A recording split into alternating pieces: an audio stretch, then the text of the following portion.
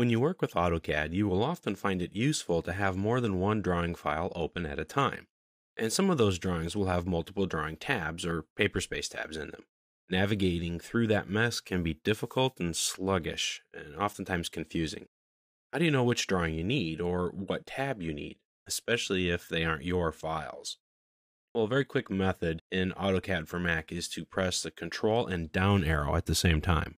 Now, I've already opened up several files at random, different project files and things that we're going to be using throughout this training video.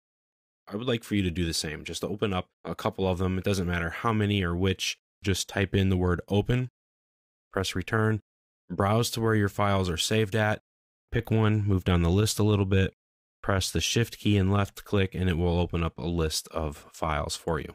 Whichever ones you get is fine. We just need drawings open.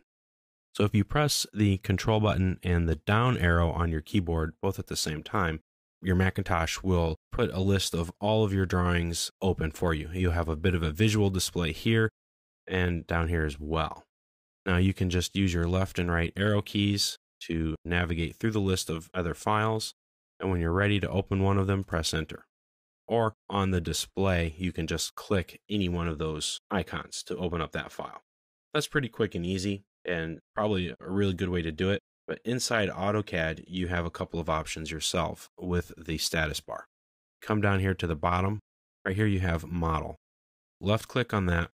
It will have quick access to all of the paper space and model tabs in your current file that you have open. The check mark means that is current. So this model tab or the Chapter 5 project drawing is current.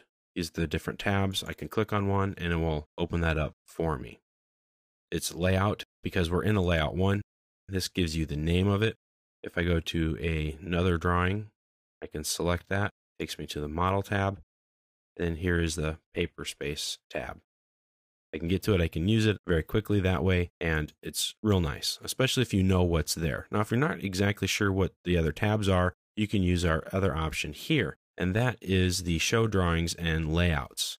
If I left click on here, it will give you a preview on the left column here of what the drawings are, and when you select one, it will show you here on the right your layout tabs. If there are any, you can scroll through the wheel here. It will show you what they are. And then you can just double click on the one you want to access. So that's kind of the easy, quick way on how to get to the different tabs if you have multiple files open all at the same time. And as you work with AutoCAD, you're going to find that this is going to happen quite often. You'll be working with data from outside vendors, other drafters, and other just bits of information that you need to put together to work into your drawings.